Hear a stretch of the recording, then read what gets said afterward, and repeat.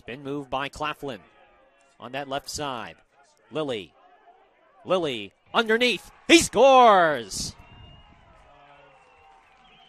Chase Lilly finds the seam past the outstretched Dylan Renner. And we are tied at 1 with 4:39 in the first quarter.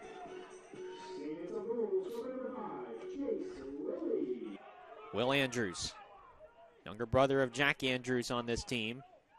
And a shot on the way. My goodness me, what a shot and a score from Will Andrews.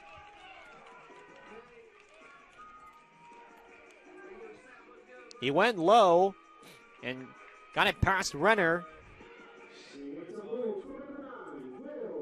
In the blink of an eye, it's already 2-1 Saint Anselm.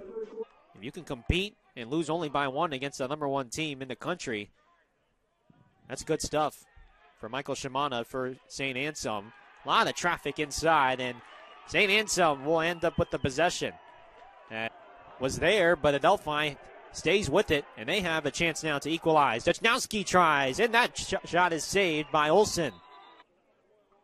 Hipchen tries. No, that's a pass looking for Brian Herinsky. That falls wide. Hipchen, great save by Olsen.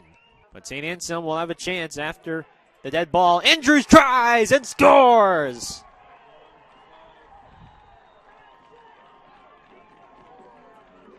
Who needs the extra man when Jack Andrews and just put it past the keeper? And it gives the Hawks a 3-2 lead with 1:09 to go in the second period.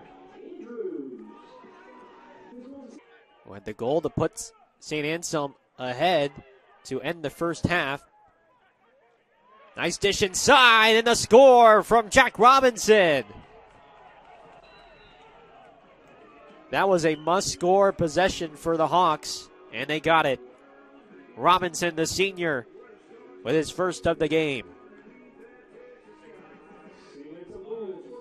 It's a 7-4 Adelphi lead that's been cut in two.